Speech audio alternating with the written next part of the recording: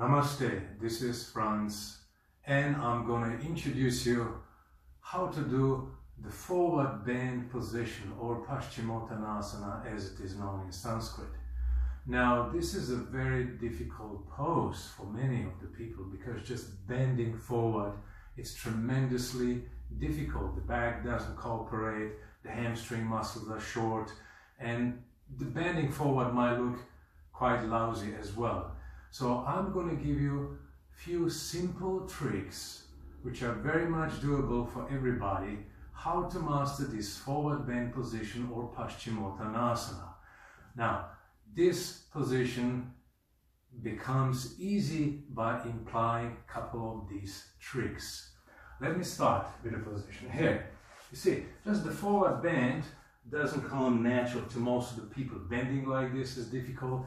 Most of the people have a problem even to catch the toes. We want to avoid that. Now, the easiest way is to take some support for your back. This will be a small blanket. You can even bend the mat, or this is good, just a little bit above, right? So you're going to push forward, sit on it. This is it. Now, when are we doing this position, the body has to be even, not one side down and the other one up.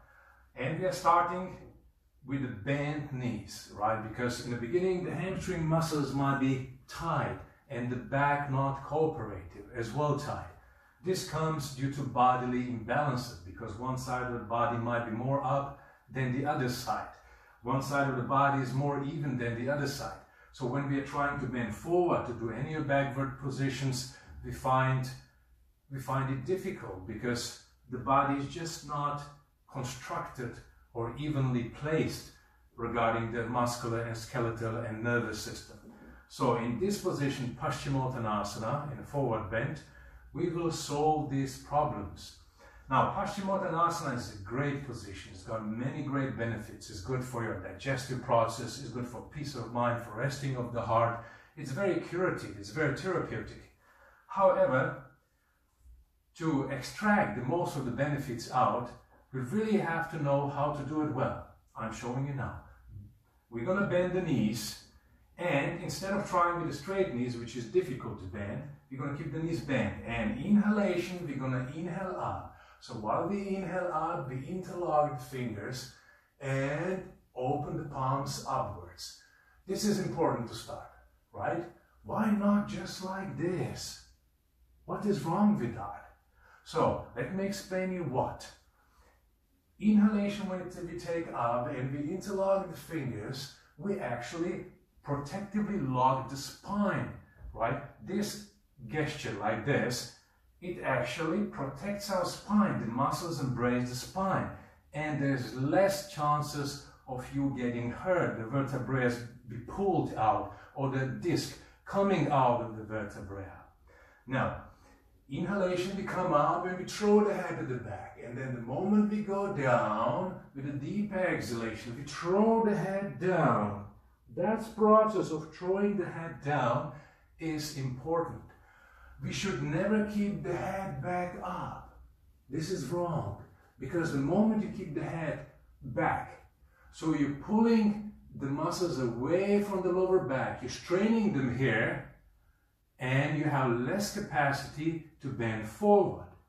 By keeping the head down, your flexibility, your bending power increases, right? So here, once again, inhalation, we come up, interlock the fingers. And exhalation, we head down, and drop down. Then we hold our toes. That's easy. So we are also not keeping the elbows inside. Rather, we are keeping the elbows in the letter O. That should be a letter O like this. This is important. Why? So to keep the chest pressed down. So if we are pressing the elbows down, the chest is suppressed. The breathing capacity is less. And the bending forward power decreases instead of increasing. So inhale again, we are breathing here with the head down. This is the natural position. We can rest, then the chest, the bust, the chest onto our thighs here. This is easy. And we breathe, let's say 15 breaths. We're deeply breathing. Inhale, exhale.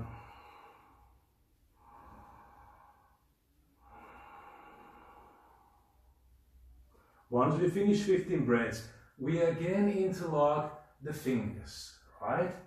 So now the back is straight, the spine is straight, and to come up, we need to interlock the fingers to protect the spine. Now, inhalation takes us up, and here, coming up, we're throwing the head up. That helps us to come up. And throw the head at the back, and exhale. So when we are attempting the second round, we can perhaps move the knees slightly more down. Now, in the second round, perhaps we're going to be more flexible already.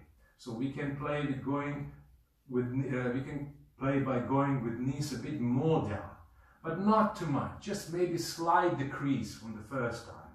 Okay? And again, inhale, we come out, throw the head back, interlock. Yeah, this is good. The lock is here. And exhale, down, down, down. Then we hold the big toes with the middle index and the thumb, the 3 fingers. Open the elbows, right? Tuck the head inside. This is good. It will, be smooth on your lower back. Open the letter O and breathe, exactly.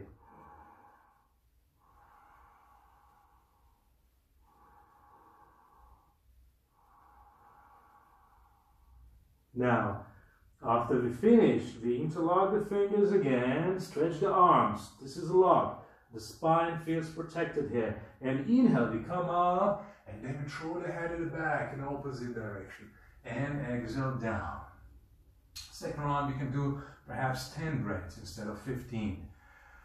So the third round, we will try to achieve the optimized position, the maximal position in Paschimottanasana, the forward bend. So we are starting pretty much the same knee bend, then in the second round, and we go inhalation up, interlock the fingers, exhalation down. Drop the head down fully. And we hold the toes here, keeping the elbows on a letter O. And we breathe. 1. We breathe 2. And 2, exhalation. We move the knees down, fully press them down against the ground. There should be as little space as possible here.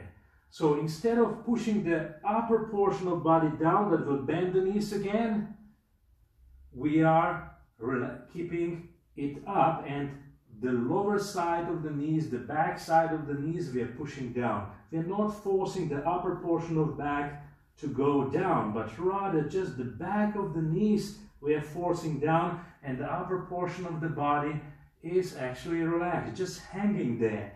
Letter O here, we breathe.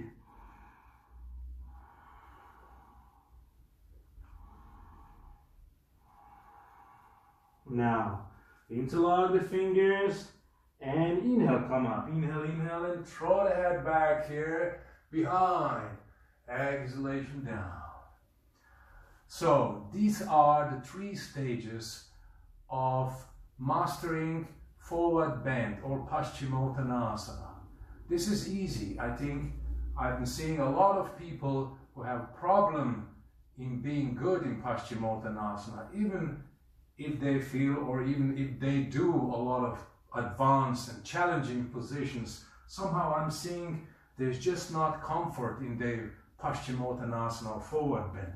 And this is because of the erroneous doing. So we have to do it right. Bend it and prepare your muscles and ligaments for the deeper forward bending. First stage, second stage, and third stage. In that way, you'll master Paschimottanasana and attain satisfaction and peace in mind. Thank you. That's for today. And next time I shall see you in the next video. Namaste.